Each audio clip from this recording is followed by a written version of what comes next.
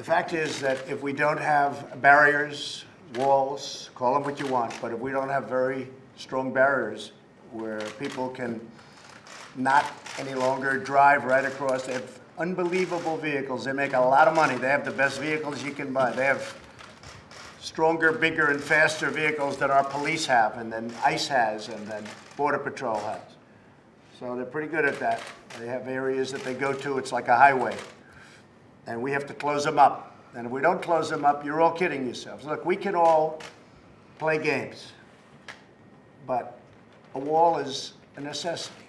All of the other things, the sensors and the drones, it's all wonderful to have, and it works well, but only if you have the wall. If you don't have the wall, it doesn't matter. A drone isn't stopping 1,000 people from running through. And so we can all talk. And you know, interestingly, if you look, virtually every Democrat over the last 15 years, they've approved what we're asking for. So I think we're doing something. I think we're getting closer. But we really have to think about the people of our country. This is not a fight I wanted. I didn't want this fight.